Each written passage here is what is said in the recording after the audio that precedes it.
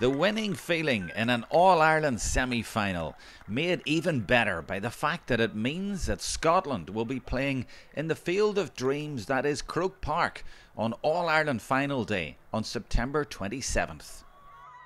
Yeah, totally surreal, just unbelievable. It's good to have me folks down as well. They drove down this morning, so yeah, good bit of support, so hopefully I'll have more at Croke Park. Yeah, what sort of day will that be for you? I mean, have you ever played there before? No, haven't. Played big matches and all before, and we played like All-Ireland final with the club in Scotland before, and Jordanstown and America and all. But like, yeah, it's totally, everybody wants to play in Croke Park, and it's a bit of a dream to get there, but yeah, definitely looking forward to it. So you played for all those teams all over the world and at home, and now you're going there with Scotland. What does that mean? It feels funny even to say that we're playing for Scotland, so yeah. It's good to be away from home and play Gaelic, because like we're all so close, we feel really close, like we're almost like a family over there. But yeah, it's good to actually play a big game with Scotland, all the Scotland girls, definitely, yeah.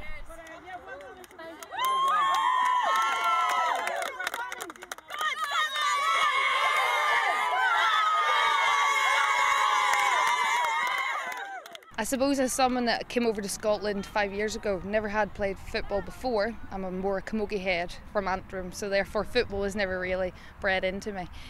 So to come this far and come with Scotland, never mind my own club back home, which would obviously be camogie, and to be playing in Croke Park, something that you just dream of as a young child, and that unbelievable, fantastic, yeah.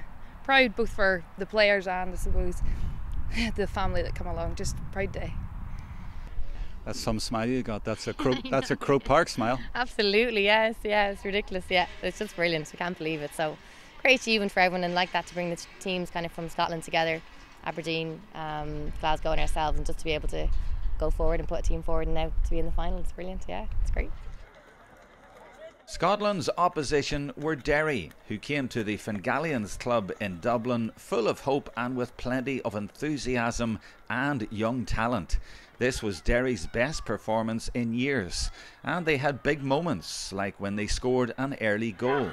But Scotland survived the storm and a shaky start to come good after the break.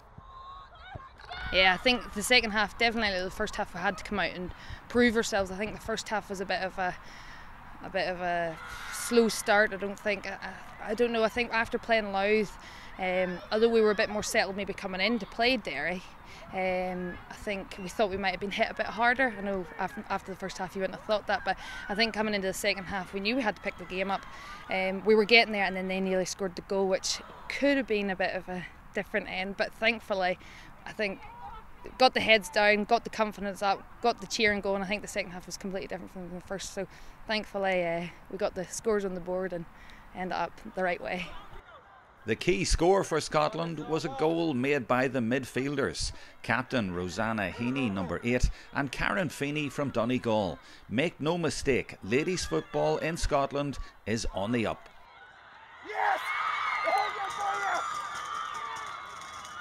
Well, as our club, like we're getting moved forward now, we're playing the intermediate, and we've the British semi-final coming up for it now on the 19th of September. So we've got a good Scotland community going, but we hadn't really trained together before. Some of our team names we didn't even know, so it's very hard. Scotland's very obviously wide, and Aberdeen was the furthest point away, so it's 4.5 hour journey they have to make to down to make a training session. So it's totally different to doing something like county at home. But yeah, it's good. It's good. It's all worth it in the day, I guess. Yeah, definitely. Totally. When the whistle went, I actually looked at the scoreboard to see that we definitely won, and totally unbelievable. Yeah, very good feeling. And Croke Park, tell me how many times you've played there. Never, that's the thing. I'm like, this is just amazing. Yeah, it's great. I think for a lot of the girls, it'll be just, yeah, a surreal moment. Great achievement, and we just got to make the most of it on the day. So we're just next 3 weeks, we'll work hard and see what happens 3 weeks' time. Yeah. So what will it be like now with the family, the club at home in Cushendall, everybody getting ready to see you in Croke Park? I think a big one. I'm not too sure. There's probably 1 too many footballers in Cushendall, 2 not too many that probably play for a county team, and 3 not too many that get to cross the line of a Croke Park. Never mind as a hurler or a camogieer, but as a footballer. So nice for a bit of diversity amongst Cushendall, the small village that it is. That'll rock the people in Cushendall. You know, you're going there as a footballer to Croke Park. Definitely, yeah. I haven't been there as a camogie or played county, but never any further. So.